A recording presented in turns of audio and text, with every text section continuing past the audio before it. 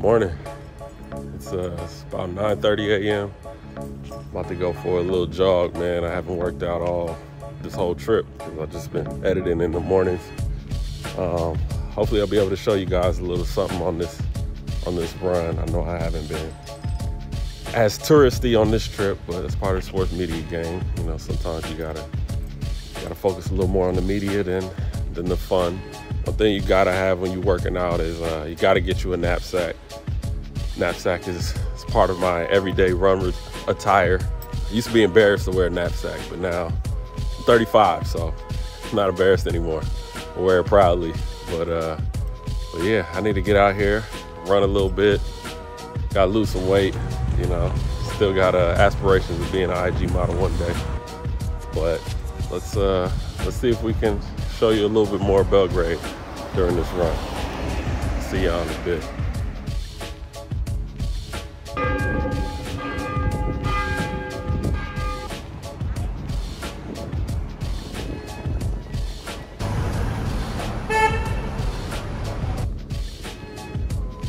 I feel like this is a good place to stop. This is Kalemegdan Park.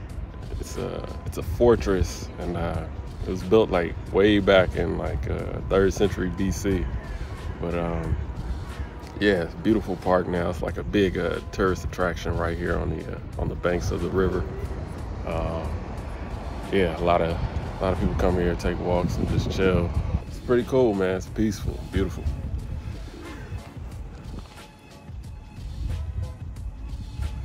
You want to play? Huh?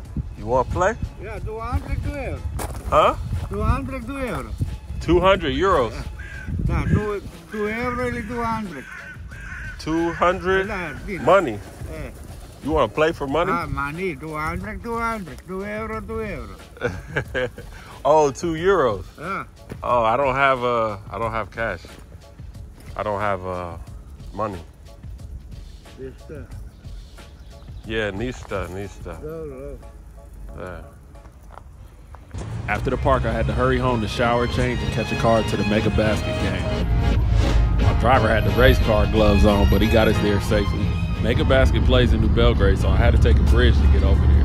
Mega is kind of like a development team, so they play with a lot of young guys, and they produce a lot of talent that goes on to play in the NBA and EuroLeague. Nikola Jokic is probably the most well-known player that's played for them in the past, but they have many other great players that are from this region. They compete in ABA League, which is a league made of teams from the former Yugoslavian territory. Partizan also plays in this league, and I'll be watching them later on tonight. After the game, I went to get some food with my Serbian friends. This was probably one of the best meals I've ever had. I don't know the name of everything on the table, but it was amazing. We finished lunch and we got to the Partizan game early like always, and it was already packed. They were playing against a Croatian team named Cedevita, and they had players like Yogi Ferrell and Zoran Dragic.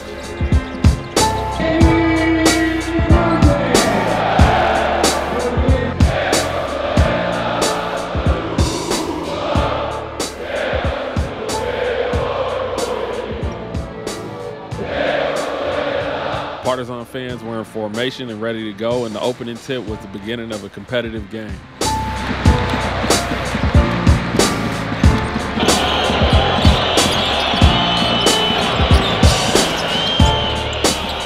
Cedevita got off to a hot start in the first quarter, and it seemed like they couldn't miss.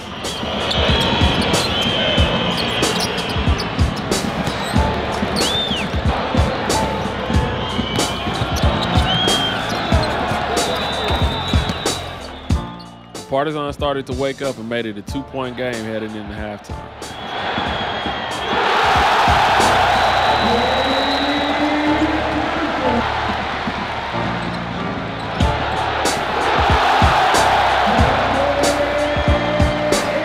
Before we get back to the game, I like to put the spotlight on LeDay. I was told he was superstitious, and it was interesting to watch him this week. He never sits on the bench, and he's normally behind it or maybe on a stool. I kind of understand it though, because your legs can get tight from sitting. He also brings a backpack with him to the court. Not sure what's in it, but I think it's basketball related. And when he enters the court at the beginning of games or halftime, it seems like he always got to touch the ball as soon as possible. Whatever he's been doing, it's been working, so I can't be mad at it. Back to the game. Partizan took control of the second half, and they would eventually go on to win by 3 points.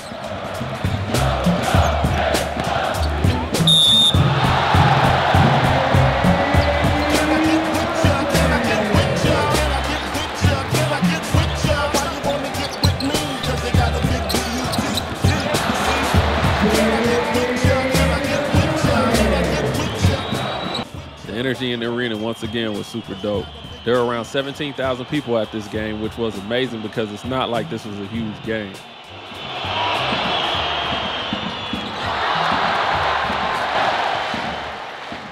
This Partizan fan base and Serbian fans in general make even regular basketball games exciting, and it's really cool to see.